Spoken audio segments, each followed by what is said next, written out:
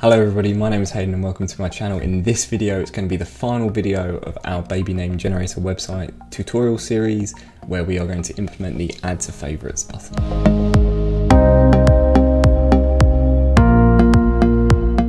Okay, cool. So if you was following along in the kind of previous videos, you should be up to this point where we have the historic names section.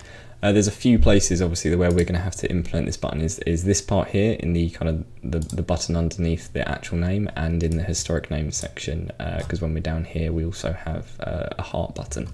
So it's going to kind of bring together everything we've been learning about state, passing state around and passing actions and reducers, which is the first thing that we're going to have to create. We're going to have to create a new action called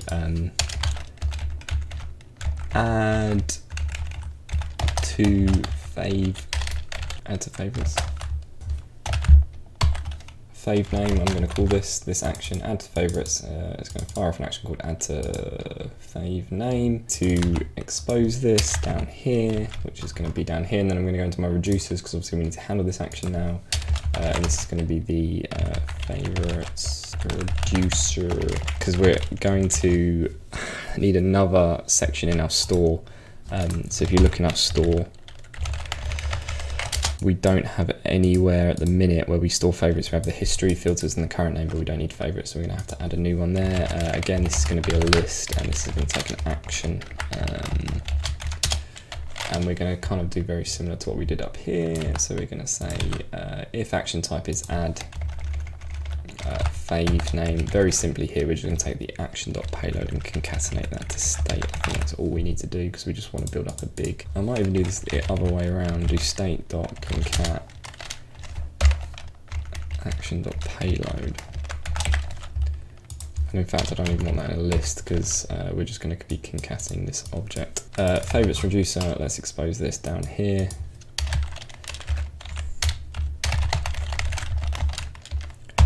So now if I reload this, zoom out a little bit because it's actually too big for me to see, you can see we have a new part in our state called favorites, which is just an empty array which will store all our favorites. We now obviously need to wire in this action to fire off when we click this button.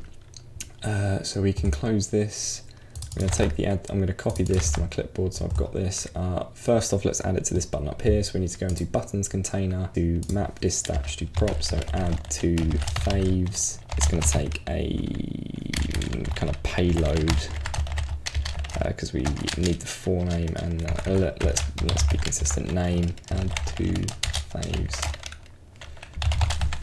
And has this auto imported? Yes, it has. Cool. So we've got add to favorites from our actions that's come in. We need a little comma on the end of there. So we now pass this through to buttons.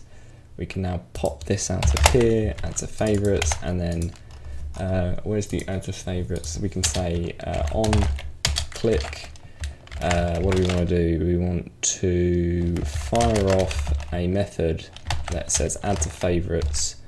And we want to say the forename is equal to current name dot forename, and the surname is equal to the current name dot surname, and that should be that. All we're doing is basically when we're clicking this add to favorites button, it fires this on click event which fires off this action which adds this object to the array. So if I then reload this and click Haydn add to favorites and then come into the, ooh, something went wrong there, didn't it? Add to favorites is not a function because I called it add to faves. That's why you should always keep stuff consistent, guys. Don't listen to me because I'm being a fool. So store.getState, you can see we've got nothing in our favorites there at the minute. You probably can't see that because it's so small. And then I go hit add to favorites. Nothing breaks, but in our favorites now we have one item in the array, which is forename undefined. Done as typo. So let's try this one more time. Add to favorites. And you can see we've got Haydn software in here. If I go new name, Jasmine software engineer, and then you can see I've got Haydn and Jasmine software engineer now. Nice, cool. So we're adding them to our favorites. There's one more place we need to add it to is here. So when I click this button, we need to also add that to our favorites. So let's wire that in now. So I'm basically going to lift and shift this entire thing here into our saved names container. And then I need to say, I need to make a const map dispatch to props, which is going to take dispatch. In fact, what I might actually just do is go to buttons container, copy that. There you go, make sure I make no typos that way then, because you know how much I love a typo. Match dispatch prop goes in there, so we've got state and props now. This needs to come in from actions, that can sit there. Add to faves goes through to saved names now, so let's copy that. This goes through to saved names, so we can say add to faves equals, pass that method through. We also need to pop that out of there, go into historic names, pop that out of historic, from the props out of historic names, and then on click, when somebody clicks this button, we want to do exactly the same thing, don't we, where we say add to faves, forename is, how do we get the forename here? Oh, it's just name.forename, and surname is name.surname, and I think I probably spelled that wrong because I bet you I've cool, so that's adding that to faves now. So if I refresh this, if I go new name, I've got, let's say I really like Selma, and I click the store.getState and I click the Selma favorite name, you can see Selma.softwareengineer has been added there. So that was pretty easy actually, once we, you've got all the actions to fire in. The containers are basically like, your entry point for all this kind of stuff, which is really nice. So the final thing we need to do now is basically just list out these favorite names. So what I'm going to do is come out of historic names. Oh yeah, no, perfect. Lift and shift this. I'm going to make one called favorite names, which takes in favorite. Well, for the minute it's going to take in nothing, but we're going to have to pass this in. So this is going to be imported from favorite names, from favorite names, create a new file called favorite names.js. So I'm going to take historic names and basically going to lift and shift that and call this one favorite names, export favorite names. Well, we can basically work with this, right, can't we? Because we're going to pass in some names which are going to be favorites.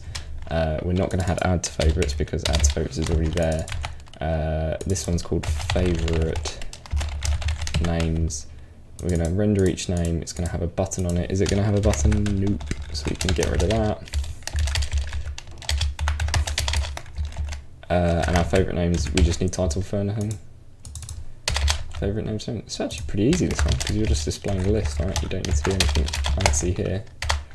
So favorite names is just that, unless I'm mistaken. Let's tidy this up a bit. Cool. We're obviously going to need to pass in the names now. So you can see we've got favorite name. Ooh, why are they not? I want them to spread out. Spread out. Why are you not spreading out? If I go into save names.css, width is like 100%. Do I need to say that? Yeah, cool, nice. Now they're nice and spread out. We just need to pass names in here and this should all magically flow through. So this is going to be favorite names. And I hear you ask, how are we going to get favorite names? Well, we're going to get them by passing them in from our saved names container, which is here. And what's our saved name? What's our favorite names going to be? It's just going to be state.favorite names. That should be that, right? So if I go add name, add name, add name, I really like Una. That doesn't seem to have worked. So why has that not worked? Because I can see favorites. Ah, because I've not called it favorite names. I've called it fave. In the store, it's called state.favorites, not favorite names. Refresh. So if I go new name now, let's say I really like Xena, add to favorites, it appears there, lovely. Have a new more, I really like Cora, so that's that button working. Oh, let's go Ida, and lovely, Ida appears there in favorite names, fantastic. Cool, that was really easy. again, because you were basically just building on everything we did before. So yeah, there's a couple extra things that I'm not going to implement in this video. Things like in my original thing, I have a cross here, so if I don't want one, I can click them and they go, like here, Jacob Blogs leaves.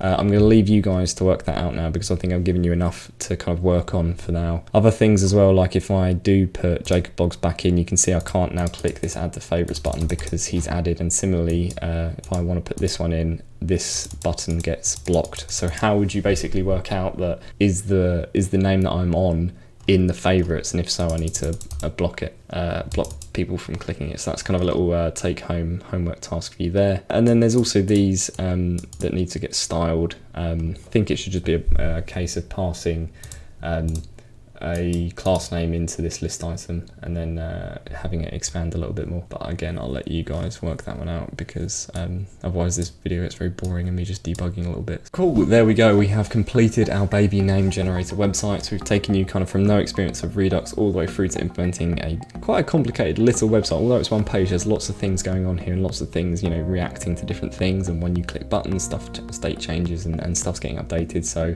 quite a good complex project. This is actually the project I did for myself when I wanted to learn Redux and how it worked with React, and it gave me a really good understanding of what's going on. All the source code is obviously on GitHub. There'll be a link in the video description. I do hope you enjoyed this video tutorial series. If you have any comments or feedback, please drop them in the comment section below. I will read and take a look, and then the next ones I make, obviously, I'll try to take them on board. Hope you enjoyed this video tutorial series. I hope you found something from it. Please like, subscribe, thumbs up. Helps me out, helps me make more videos, gives me kind of more motivation to do so if I know you guys are enjoying them and you know, getting a lot from them. Thank you very much for watching, and have a great day. See you later.